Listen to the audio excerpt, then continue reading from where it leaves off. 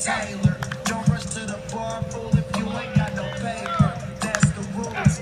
High as fuck, sloppy drunk when I'm passing through. Rolling doobies up, yo, who we passing to? Hit the club, spend this money up. Roll another one, drink, act a fool. That's what I happen to do.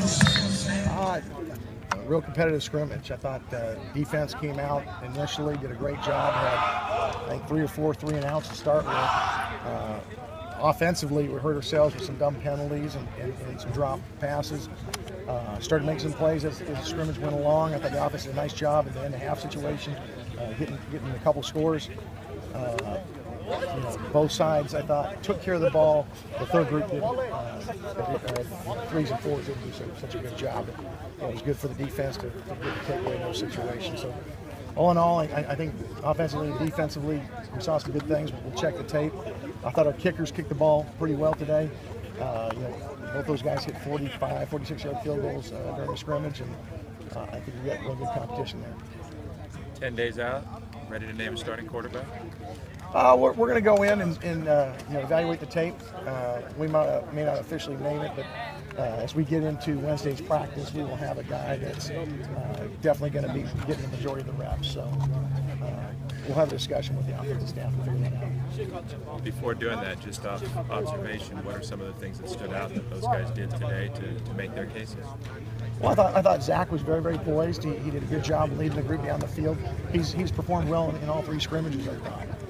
But it's the whole camp that we're evaluating and going through everything and see who's going to give us our best chance.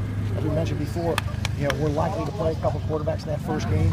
We don't have the advantage of having a preseason game to see who can do what. But right now, nobody has totally seized it and nobody's taken themselves out of it. So. We will name a starter, and we will have a guy who will get the majority of the reps, but we will also play 2, just so we can start developing our depth at that position.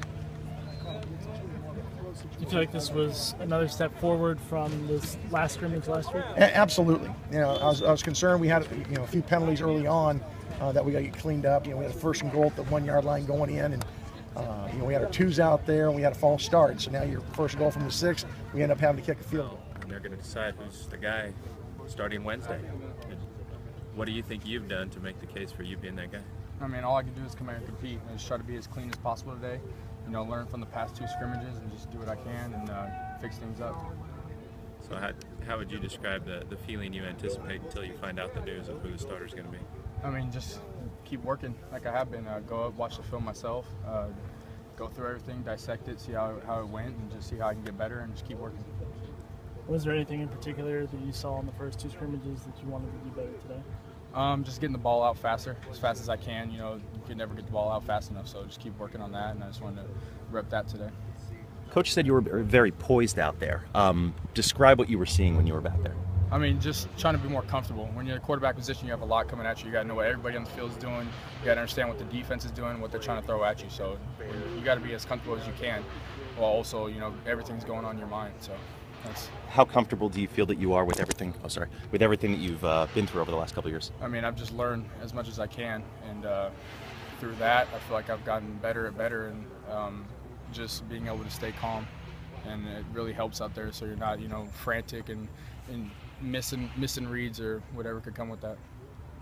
Zach, who do you feel like receivers-wise? There's a lot of guys who haven't played in a game before. Who do you feel like it's been?